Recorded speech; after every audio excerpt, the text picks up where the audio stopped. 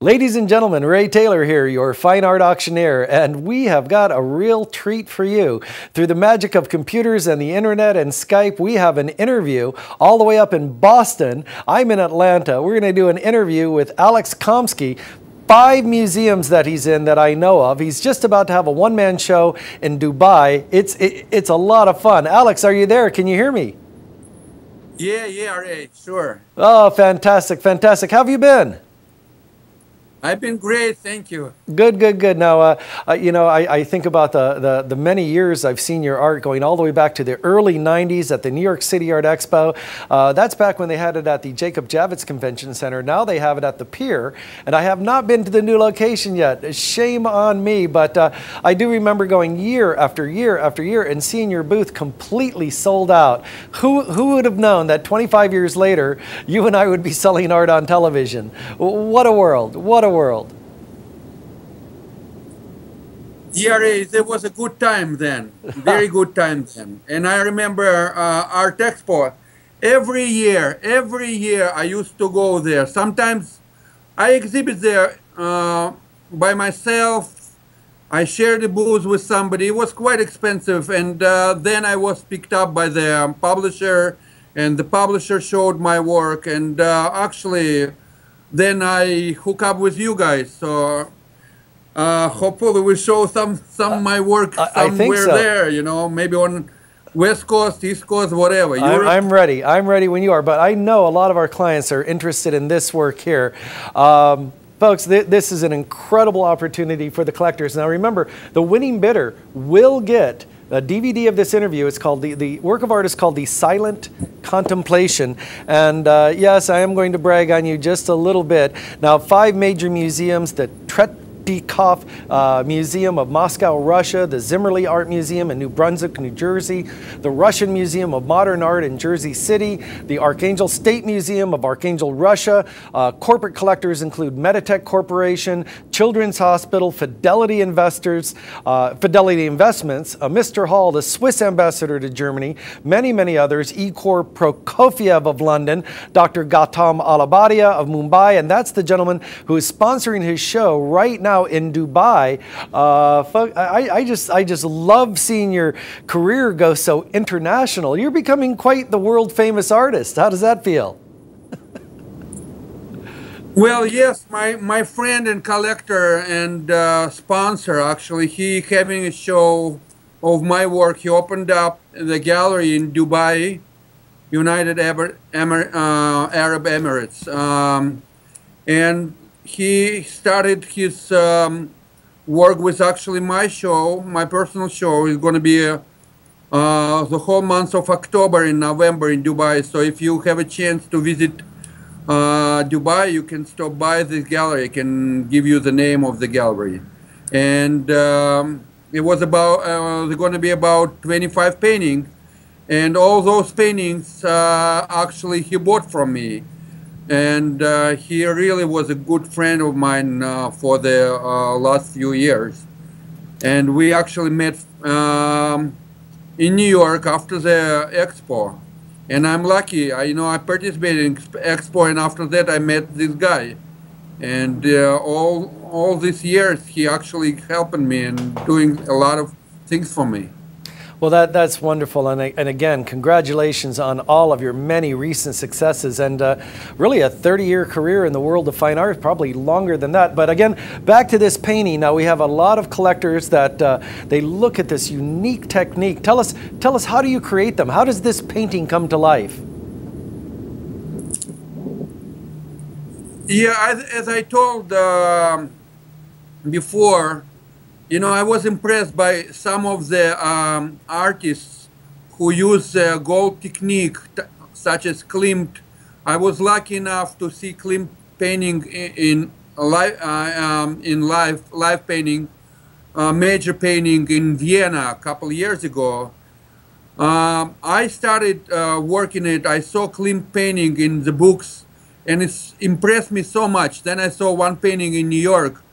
It's impressed me so much, his technique. But over the times, I developed my own technique. I tried to get, not so close to his technique, his actually way of doing that. You know, I don't like to copy anybody. So I'm developing my own stuff. So for example, in this painting, I use gold on background, and the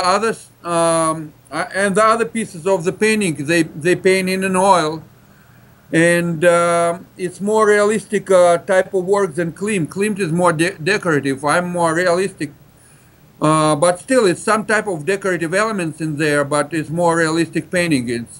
Also you can find some symbolism in Klimt painting. This is more real figure, you know, a real figure in a real environment, you know, and use of gold leaf on the background. You know, it's my trademark signature style. So I start usually from regular standard 16 by 20 canvas, or 20 by 24 canvas is the most popular sizes. And what I do, you know, I apply flat color. Usually it's dark brown for the gold or dark blue for the silver. It should gold leaf, metallic leaf. It's a very specific material. You got to be very careful what kind of colors you use, because the colors which goes with gold, they probably won't go too much with silver. That's why you got to plan ahead. So what I do, I usually do sketches like these, small thumbnail sketches. As a matter of fact, when I was a teacher, I used to teach for 10 years in Boston adult education system, and we did a lot of drawing and paintings, and I usually teach people, you know, try to make a lot of thumbnail sketches, small sketches. It's very, very useful. You learn how to compose stuff, you learn details, you plan ahead. You know, some artists, they are spontaneous. They just paint like it once, like alla prima. You know, it's everybody different. You know, I don't use alla prima type of things. You know, usually I plan ahead. All my work I plan ahead. I do precise drawing. So after I'm done with sketch, I do a drawing, and then after I do a drawing, I trace it to the paper, tracing paper. And then I fix some type of my flaws on the drawing, and it's very easy to work on the tracing paper. And when you do drawing right on a canvas, you can do that, but it requires much more time because it's much harder to work straight on the canvas. That's why you use a drawing on the paper, and then you trace it with the tracing paper, and after that you transfer it with the color, like red color, whatever, carbon paper. Because the surface is dark, you cannot use like regular staples type of paper, black paper. You got to use like type of red or yellow type of carbon paper. So when you're done with that, you know, you have your drawing on the paper. So you start working, putting gold leaf on it. I use sizer. It's a glue. It's a special thing for the gold leaf. I brush it on the canvas, and I wait maybe 10 minutes, and then I apply it with a brush. It's not easy to apply gold leaf. You know, it's very light material. You got to be very careful. After that, I let it dry. I let it dry maybe half an hour, and then I clean it with it's not clean. You see these small pieces of gold copper leaf, and I usually clean it with a soft brush. When I'm done cleaning it, I start to paint. Ray, you have a question?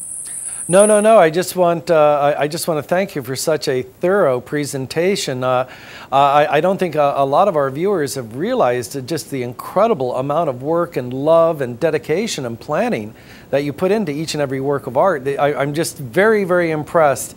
And thank you for your time. It's been just such an honor, and I'm so pleased that your career is just taking off internationally. And oh my goodness, the sky's the limit. I know there's many more museums in your future. Well, folks, this is a great time to collect art. You're dealing literally directly with the artist. There is our friend Alex. Can we see your face? I want to say goodbye to you because we have to get back to the auction. I can only see your chin. All right, well, ladies and gentlemen, what a great honor. We're going to have more interviews with Alexander Khomski. We're going to get in his still lifes. We're going to have his landscapes coming in. But what a great honor. And the show, like I said so many times, is just getting better and better and better. So let's get to it. Let's get back to the auction. And here we go. Thank you, folks, and thank you, Alex.